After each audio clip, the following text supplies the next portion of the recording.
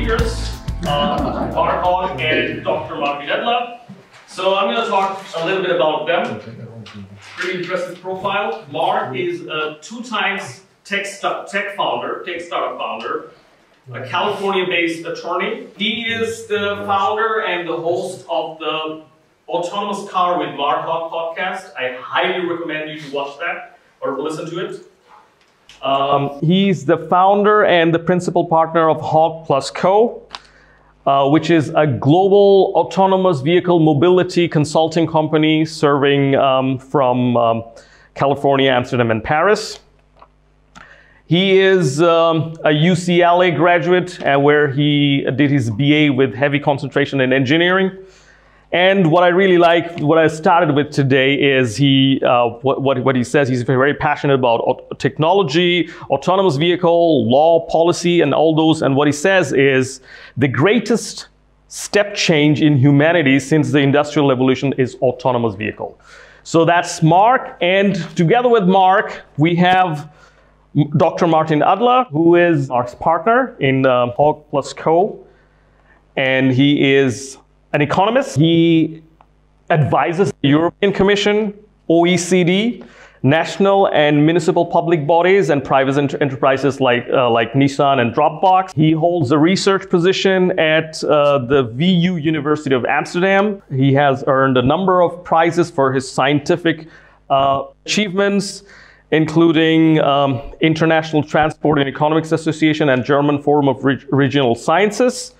So he's also an advisory body in International Advisory Board of La Marina de Valencia. He works as well as a leader in the Placemaking Europe network. Pretty impressive profile. Besides their amazing profile, I really admire these 2 gentlemen because of their passion toward autonomous vehicle. I'm really excited because we often, when we talk about especially safety, we often stumble when it comes to the legal issues. And we are very careful, we don't want to make a legal statement. But today we have these 2 gentlemen who's going to entertain us about this. Please big hand for Marc and Martin. All right. So here we are. Safety law and econ, fun stuff. So we'll kick it off with kind of a really high level set of topics, and then we'll kind of dive in and kind of unpack things little by little. But we thought it'd be kind of a neat idea, right, to kick things off with sort of an overview of where things are headed, because it's not really fun to study a thing unless you know why you're doing that thing, right? So the end result is what? What's the end game for autonomous cars? Where are we going? Now, obviously, we started with the proxy using electric vehicles. Obviously, Elon was kind enough to crunch the numbers for us. And if you extrapolate out, you consider the total number of global vehicles in the world, the replacement rate, or rather the production rate, I should say, of vehicles, then as a lower mathematical bound, then perhaps in 25 years we could replace all vehicles with electric. And again, we're using that as a proxy for autonomous, since virtually all electric cars tend to be autonomous and vice versa. That's obviously just a mathematical, impractical lower bound, but it kind of sets the framework for at least what's theoretically possible, obviously not what's going to happen. What you do end up with, though, is a conservative hopeful estimate, which is driven both by the further development, but indeed, hopefully, the helpful legal mandates throughout the world to fast-track autonomous vehicle development and deployment, so that hopefully by the 2060s to 2080s, and that's kind of a pretty big delta, but hopefully by around that time, we should see the majority of human-driven vehicles off the road. So that's kind of a neat thing to look forward to. It's pretty tangible. But here are the various things we want to discuss. So Martin, you're going to tackle most of the safety issues. I'll give you a background on the legal framework of things, because one of the recurring questions is always, well, what happens if such and such happens? What if somebody jumps in front of an AV? What if this happens, this, that, the other? The trolley paradox, which we'll discuss very briefly, and that's all. I just want to give you a bit of framework to show how the existing legal structure can be applied quite neatly to autonomous vehicles, because we're not talking about an entire new field of law. We're basically just kind of remixing first-year law school. So this then, of course, is the timeline for autonomous vehicles. Again, we're kind of extrapolating from everything we've heard here and there, and nobody really agrees with anybody on anything. So kind of use your imagination and take what you like, toss out what you don't agree with. But roughly speaking, this is probably what we're looking at. where level 4 deployment starts to occur sometime in the 2020s. We'll see some level 5 occurring maybe in the 2030s and be widespread, say, by the 2050s-ish. Intel and others have anticipated something like a $7 trillion industry for all autonomous vehicle stuff, however broadly that's defined. And then it's my genuine hope that, indeed, by the 2060s, we're going to start to see legal mandate, which will really kind of enable autonomous vehicles to really push human-driven cars off the road once and for all. Yeah, all right. So in my capacity as like advising on traffic safety, I usually rather want to, you know, understand the grander scheme of things. And so like, how many deaths can we avoid? And I guess a lot of you are going to be familiar with the figures, like about 1.2 million deaths annually in the world. And then you have a higher number of serious injuries, 20 to 50 million. And then like minor injuries are going to go into hundreds of millions. And then like property damage are going to be even higher than that, right? So there's like a ranking of practically ratios of like something occurring. And 94% of them are caused by human error. It like depends on which country you're talking about. It could be 93 to 97, I think. But it doesn't really matter. What is actually interesting point, and I don't know, most of you are going to have seen this already, right? It's practically the chance of dying by a certain thing happening to you. And you're not going to be able to read it because it's probably very, very small, but I put those little arrows on there. First one is like heart disease, cardiovascular disease practically kills the majority of people eventually. But actually the first unnatural cause of death is road accidents. That's our like little arrow here. So you can see that practically of dying of an unnatural circumstance, practically your body not failing, the first chance of that is being removed by traffic. So that's like, I mean, your guys are like practically going to remove one of their biggest causes of human death there is.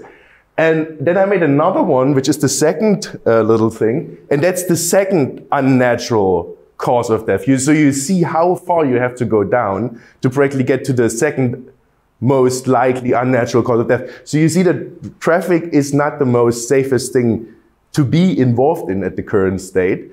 And actually, if you break this down to number, then 1 in 77 people are going to be a road fatality. We're not 77 people right now, but we're kind of closing in on that number. So if we would reach 77 people, then we would have one in the room who is going to practically eventually die, statistically speaking.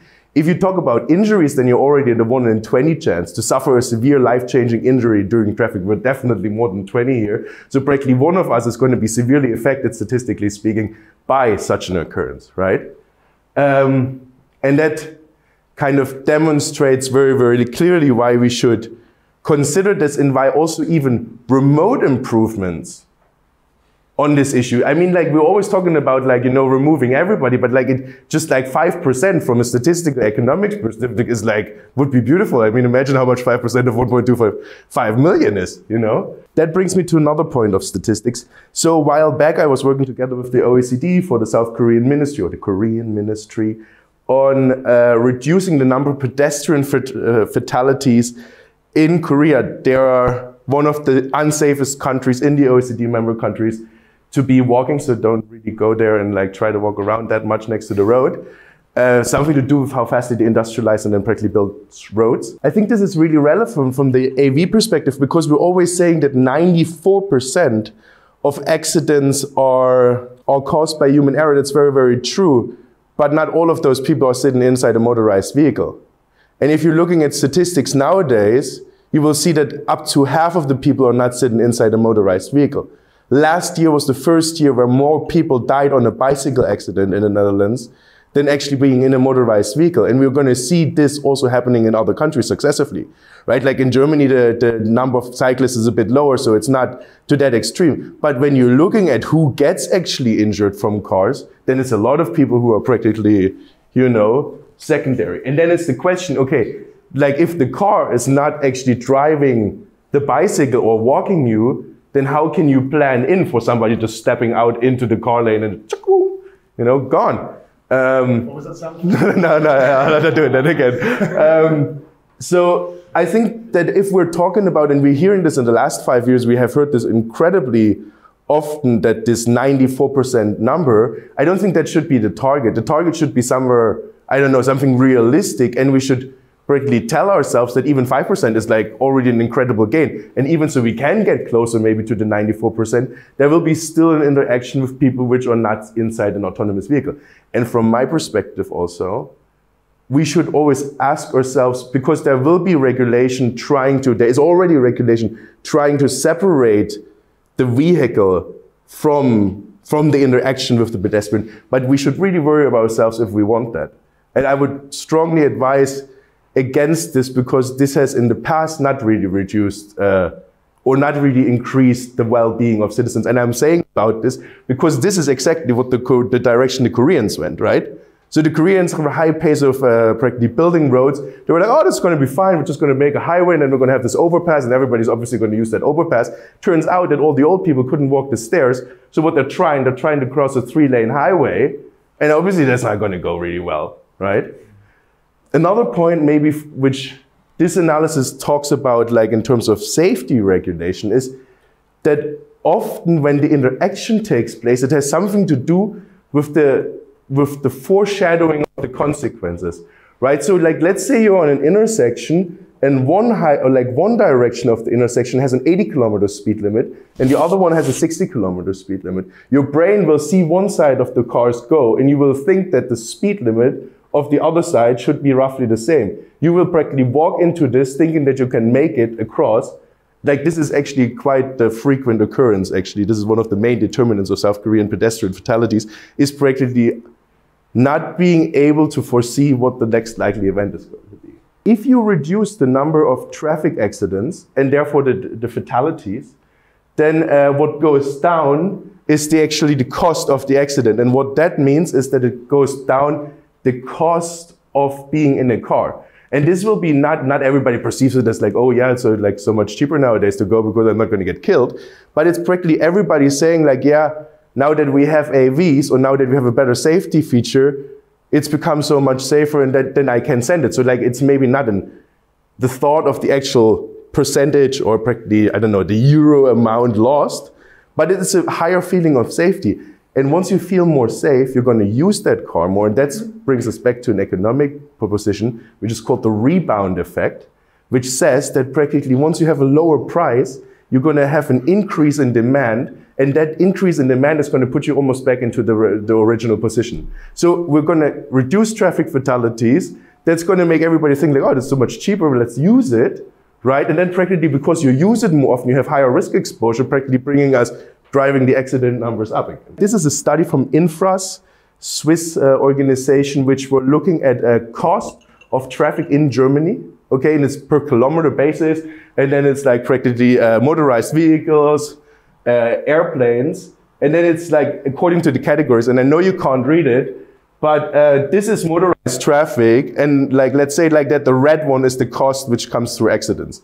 So you can see that given all costs, inside a kilometer, you can see that a very high share of that is practically the possibility to being involved in an accident, right?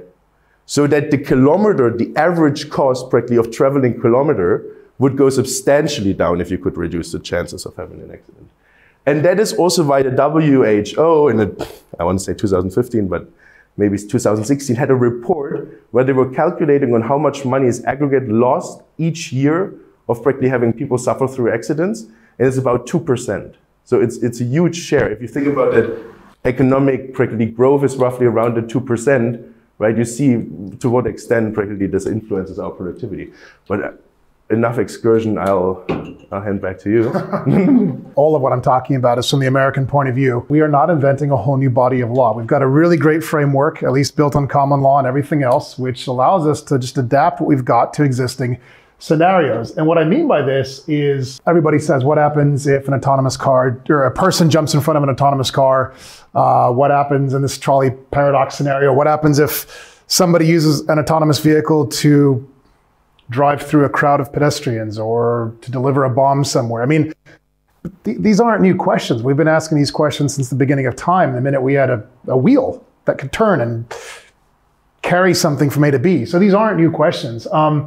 What is interesting, and I'll get to those specific examples in a moment just to prove my point, but to begin with, what is really interesting though is we are going to have some new definitions, right? So liability generally, and just sort of thinking out loud, so one can imagine that we're going to need at least 4 different types of, well, definitions, right? So you're going to hear me throughout the course of the evening referring a lot to the aviation world. I'm a hopeless aviation fanatic as well. You know, we no longer use the terms pilot and co-pilot or even captain and first officer. Rather, we use the terminology, the PF and the PNF. So the pilot flying and the pilot not flying. And so it seems pretty logical then that when we have autonomous vehicles, we're going to end up with something rather like this: an owner-driver, an owner non-driver, a non-owner driver, and the non-owner non-driver, which is of course the perfect passenger. And the reason why this matters is because, well, it sounds silly. Somebody's laughing here. I don't know why, but here's why it matters, right? Because everyone talks about this liability question, like, well, what happens if an autonomous car hits somebody or something? Well, I don't know. If they're not driving and they don't own the car, how can they be liable for anything? I mean, you're not liable as a passenger sitting in an airplane, right? So ultimately what's going to happen is we're just going to do what we do in aviation. We're going to go down through the entire chain of potential liability until we find the source. A great example of this that I love, and by the way, as an aside, this is why aviation is so incredibly safe. I've often said that an aircraft at cruising altitude is the safest place a human can be in the globe. On the globe, above the globe, whatever. And this is amazing because one of the cool metrics you've all heard, I'm sure, is, you know, the mean time till failure for something. Well, the mean time to failure for a twin engine aircraft, both engines failing, is so vanishingly small, you can't even get a meaningful number out of it. I mean, these things are essentially, for lack of a better word, over-engineered bits of perfection. It's incredible. Nevertheless, there was a British Airways crash several years ago at Heathrow. Some of you might remember this. The issue was that there was some frozen fuel delivery system. And the question, of course, was, well, what went wrong? Well, obviously, as they should have done, they first looked to the pilots. There was nothing wrong there, so they went through all the various systems. They even were able to trace the fuel back, not just to the airport where they filled up the plane, all the way back to the oil refinery itself that produced the fuel. I mean, that's just cool. Well, as it turns out, that wasn't the issue. There was a mechanical failure in the plane. That's not the point. What is the point is that we can learn a lot from aviation, and that's why these definitions matter a lot. So let's touch really briefly. I'm not going to give you a crash course in first-year law school, but look, these are really basic things in everyday life. Negligence, intentional torts, criminal acts. Just running through them very quickly. I'm sure there's very familiar, similar things here in Germany and elsewhere. Besides, so for negligence, you just have to show that there was some duty that a reasonable person breached and that it actually caused the harm. There's a cool tangential thing called the emergency doctrine. If somebody did something out of an emergency situation, we say that that was probably okay. The textbook case is that a passenger in a taxi pulled a gun on the driver. The driver drove the car up onto the sidewalk into a brick wall. I think may have injured a pedestrian. That's not the point. The point was, would a reasonable person have done that sort of a thing? Would they have driven into a wall if a gun was pointed at their head? Well, yeah, the court said that's pretty reasonable. It's called a panic reaction. So you look at that, you look at intentional torts. Did somebody use an autonomous vehicle to injure somebody, or you trespassed on property? That's a fun one because it turns out, at least in American law, the intentional tort of trespass doesn't even require the knowledge that you were entering onto somebody else's property. Merely the intent to enter onto some property generally, and then that it happened to belong to somebody else, oh well, too bad for you. And so this raises the really interesting question. You know, so you've got an autonomous vehicle, it's level 5. What happens if it turns around on somebody else's property? Well, who's liable? Is it the manufacturer of the vehicle? Is it the passenger who doesn't even own the car who programmed it? Is it the software company, the camera, the LiDAR company? These are the questions to be asking, not whether we can do it, but rather how to do it. Okay, there's the trolley. Can we just get this out of the way very, very quickly, please? This doesn't need to keep getting brought up. We don't need to discuss this over and over again. There's 3. Does anybody not know the trolley paradox? Oh, okay. This is annoying, but here we go. Okay, so very, very quickly, the trolley paradox is something like this. You've got a thing, a trolley, an autonomous car, whatever. It's driving along and suddenly there's a little kid crossing the road and there's a grandma and a grandpa crossing the road. So the car has, well, 3 options. It can either hit the little kid, it can hit grandma and grandpa, or it can drive off the cliff to avoid killing either grandpa or little kid and kill the occupants. Well, so that's the paradox, right? Because how is it supposed to decide? And here's why this is a completely useless discussion, although an admittedly awesome one inside of a philosophy classroom, which it is. But keep it in the classroom because, look, 3 things. First of all, Has anybody ever here actually been driving along and thought to yourself, should I hit the grandma or the little kid? Like literally, have any of you ever actually been faced with this dilemma? Ever? Okay, good. Number two, look, if any person or vehicle, artificial, natural, or otherwise, is ever in this scenario, it's already screwed up. There's something already fundamentally broken earlier on in the development of the system, or of the person, I guess. This should never even occur. I get it. Everyone's thinking, yeah, Mark, but these are corner cases, blah, blah, blah. Yeah, but there's a difference between like an academic corner case and like a real world, some non-zero chance that this corner case could exist. My point is that this can't even exist. It's just not, even if it's possible, it's so highly improbable that it distracts from more important questions. Third and finally, as MIT demonstrated recently with a great study, we cannot, and as Martin so eloquently said on a podcast we did together, gosh, almost a year ago. Wow. We cannot, or at least we must not, program AI into a vehicle. The MIT study basically found that in the US, for example, people tend to prioritize little children over grandparents. So again, at least in the US, it is not a defense. It's not a, you cannot argue that you killed somebody because somebody pointed a gun at your head and said, hey, you must kill this person or we will kill you. That's, you can't make that argument. So in this case, yeah, that would literally be. How many of you are, just in general, in favor of AVs completely replacing human drivers one day? 30%, I would say, maybe Yeah. 40 for the audience. So I'm guessing then that those of you who are in favor of AVs being mandated, how many of you think that AVs should, will be, or must be one day mandated? Okay. I mean, this is interesting. This is good. It's very good. It's good. Okay. Just write that down, actually.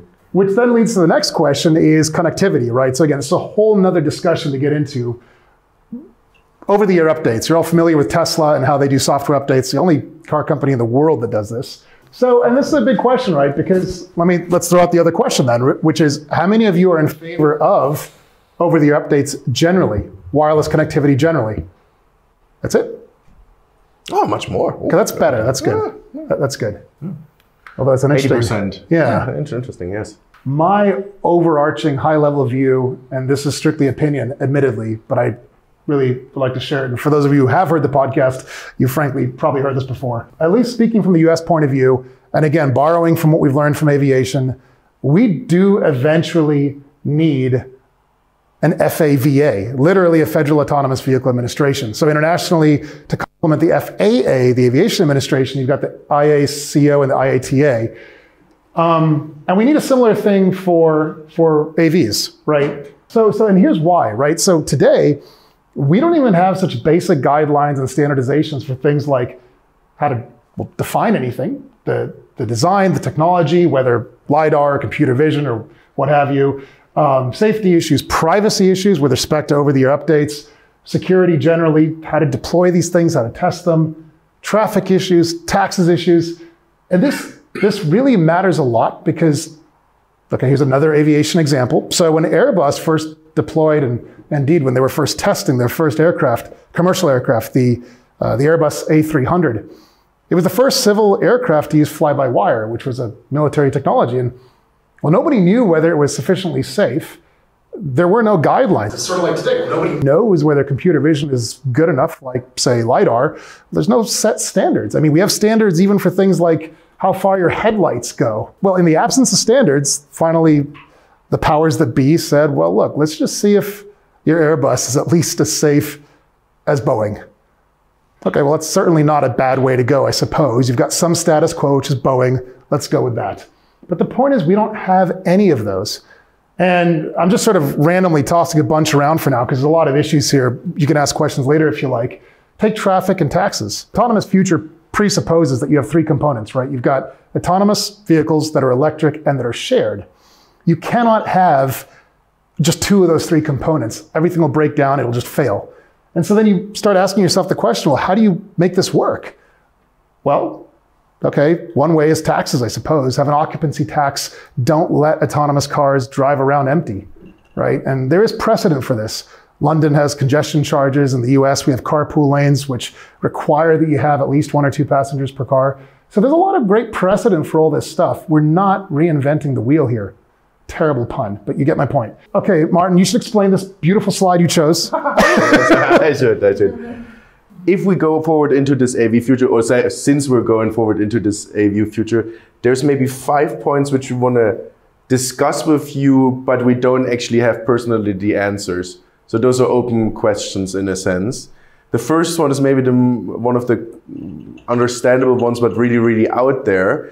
It's the use of AI in autonomous vehicles, right? Like machine learning, whatever. And what are the implications then for that car? Because all of a sudden, practically, it's not something you fully programmed, and so practically it can do anything with you, essentially, if the coding is not correct. And then that in combination, so that practically introduces one risk pool, which is the question, do we actually want that, or do we not want that? And the second one is associated, but not fully, is to what extent do we want to be, since 80% of you agree with over-the-air updates, to what extent are we afraid that practically cars are used adversely against certain people who are using them, either a nation state or a smaller region or whatever? I mean, especially since we are already in a time frame where people are using technology to hurt other people.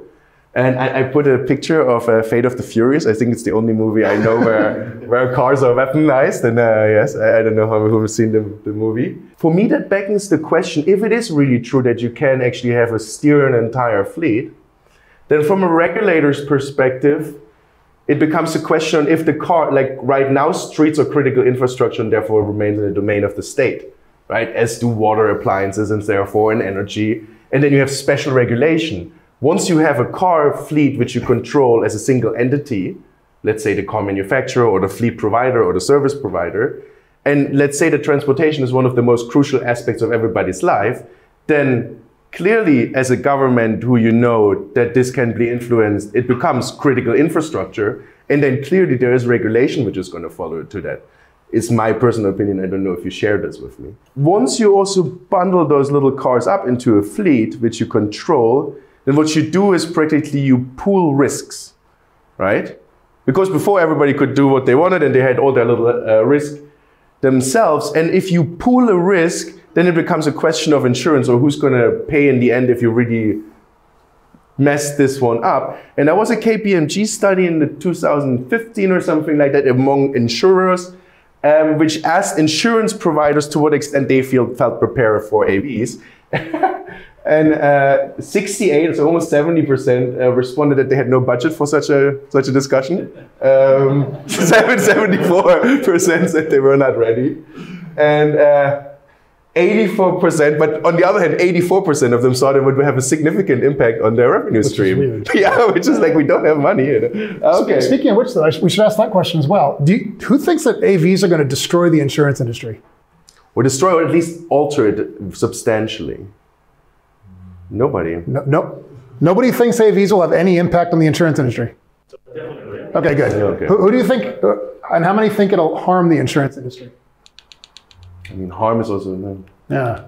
So, yeah, because we've talked about this a lot, obviously, and it sounds like many of you have thought about it. So, at least the general idea that I have certainly is that it's actually going to, if insurance companies do it right, it's going to be great. Because you're basically shifting the burden to much deeper pockets. If you don't have to deal with pesky humans, just a bunch of big, rich companies, this is really great for the insurance industries. An analogy for this is, of course, same thing with certain businesses, right? So a lot of people ask what's going to happen to sort of freeway side motels or hotels. So in the US, we have a chain called Motel 6. They're really awful, but they are cheap. They work. They have a bed-ish. And so the idea is that, look, these Motel 6s could eventually just sort of white label their own AV pod cars and kind of evolve with the times. Instead of staying at a stationary box on the side of the road, you can stay in a box with wheels and continue on to your destination. Lufthansa does this with their shuttle buses. I know because my wife and I took it here to Munich from the airport. So this is not really, this doesn't require a huge leap of imagination. You were sleeping on a shuttle bus? No, it was 20 minutes from the airport.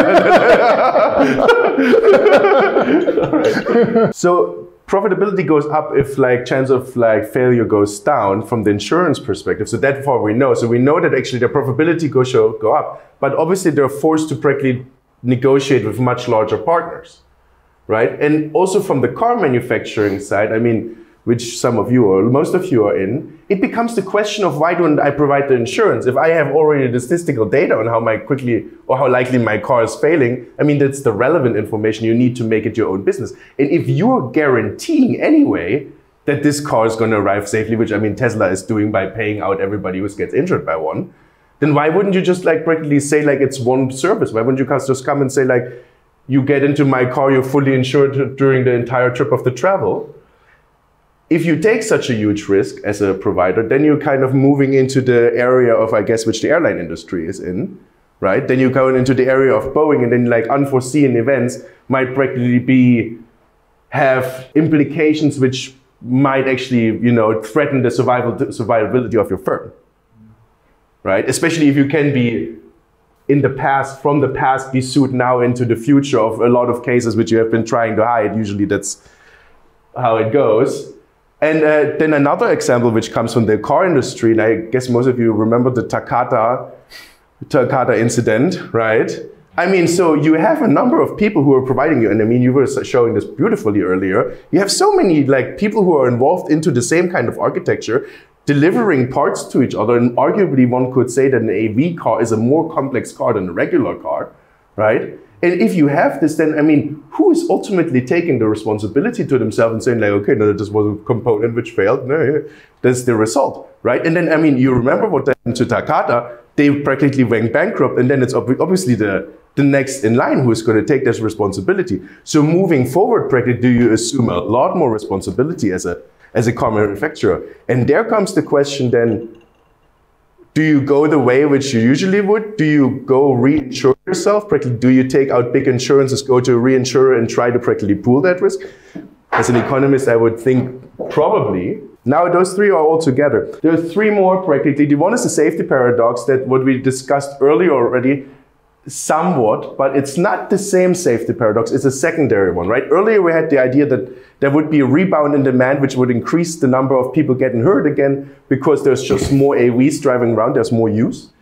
This safety paradox sees it more from the other side of the person interacting with the car, and it is practically, let's say you are a cyclist and you know that 60% or 70% of the cars are AVs and you know that they're programmed to stop, right? Then you're going to start doing stuff. You're going to just pull in front of it because you know it's going to stop, right? So you practically, we as humans, we're going to start adopting our behavior towards the much more safer car.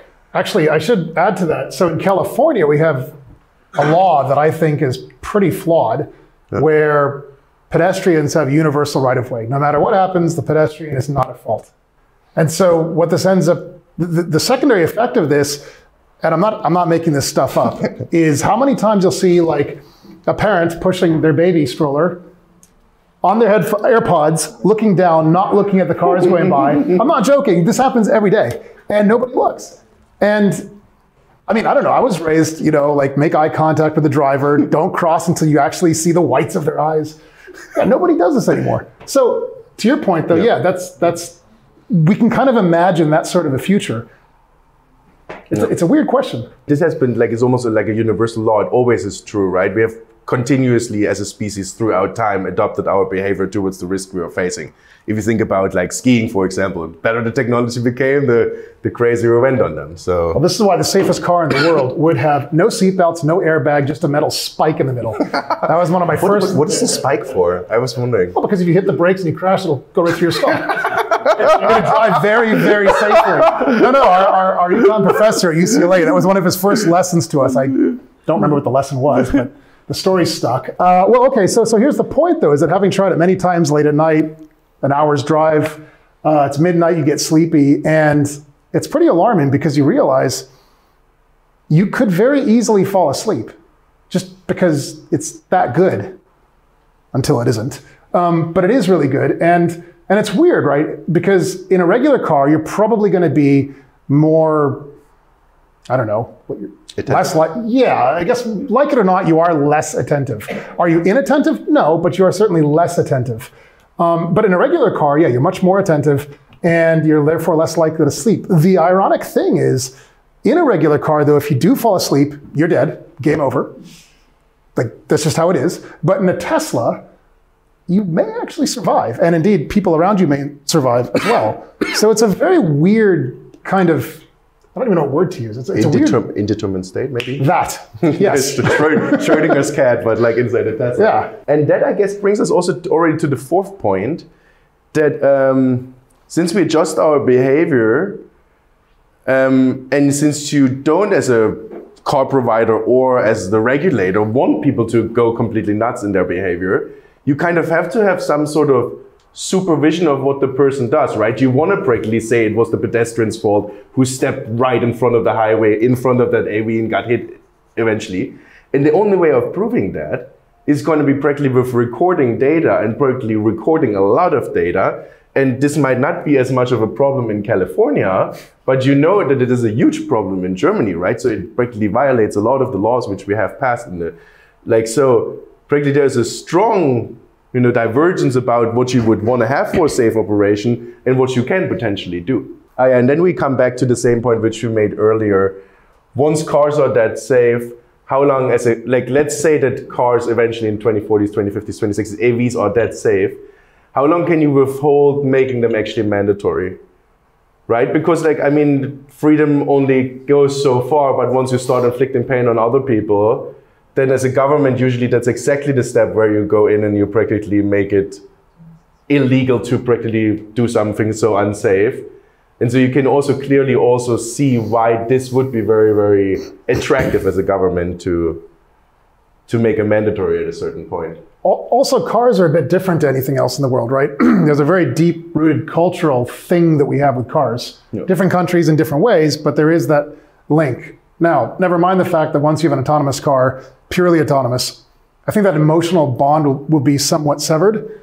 But the an Apple? Huh? Even if it's an Apple? Probably not if it's an Apple, that's true.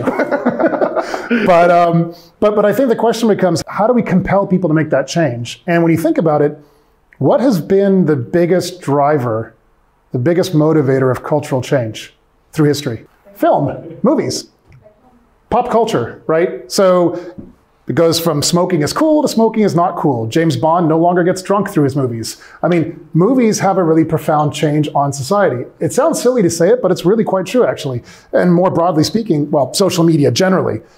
So when you think of it that way, I think, you know, I used to joke that James Bond will eventually have an electric car, and of course that's happening, and how much you want to bet that electric car will be autonomous, right? And so I think, unfortunately, or fortunately, depending on your point of view, I think a lot of this phase shift, which will also help I guess, motivate regulatory change and to mandate AVs will actually come with a big social component.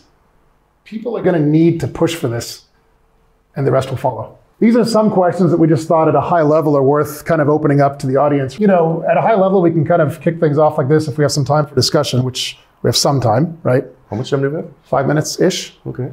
But alternatively, if anybody has any direct questions you want to ask, just throw them our way. Yeah, I guess the point of this slide is also to say that while we're discussing safety and security, then going back to Marc's famous statement, we should never underestimate the tremendous changes that autonomous vehicles are going to hold for the way we live, right? So like transportation is always an underthought component, but if you think about like another driver of like a change in human society was clearly mobility. Right? Like the speed of which you can transport people and goods is practically probably one of the determinants of economic growth and also of societal development. And practically our capacity to connect and then exchange idea is practically the underlying crucial determinant of how quickly we can develop as a species. Yeah, and speaking of which, we didn't even touch on the really big topics of economics, things like, for instance, well, two in particular, right? So one of them is, what happens to commercial truck drivers and taxi drivers? I mean, this is so commonly discussed, it's almost become a throwaway thing. Like, oh, what about these people? But like everyone says it, but nobody comes up with a solution. Similarly, I had a really great guest on the podcast. He has a real estate firm in San Diego. And I asked him this big question, which is, what's going to happen to the price of housing in the suburbs? And it seems that the default reaction seems to be what you suggested earlier today when we were talking, which is, how did you put it? That the suburbs will actually go down in price, right? Because that really depends on the regulation. No, I'm sorry, Hasan, that was you we were talking. Sorry. No. I was wondering, like. Still jet lagged. But yeah, we were talking about this earlier, right? And the idea was that they'll go down in price. And my belief is actually rather the opposite. They're going to up in price because now there's no downside to living in the suburbs because the very concept of commuting won't even be a thing anymore. It's not going to be a hassle. It won't be a problem. So suddenly, if suburbs go up in price, where will be the more affordable places to live? How far is the suburb out? I think that's the question. Well, yeah, but the interesting thing is that depending on how you define either an autonomous car or even a room to your home, which, depending on your definition, that an autonomous car basically would be, you're basically blurring the line between your bedroom and the, right? So it just raises this interesting question of what's it going to do all these economic issues. That's very good. All right, thank you so much, and we'll have our thanks, guys. In this podcast show, we bring in the industry leaders and experts in the automotive domain to share their experiences along their journey. The mission of our podcast is to start a dialogue that will allow us to understand the development of automotive industry and where the automotive industry is going. You can ask questions to our guests directly. Just send us an email to podcast@matrix.de. We'll schedule a call with you during the recording and you'll be part of our show. Make sure you subscribe so that you don't miss any new episodes. Please share this video to help others get enlightened as well, and that would mean a great deal to us. See you in the next episode.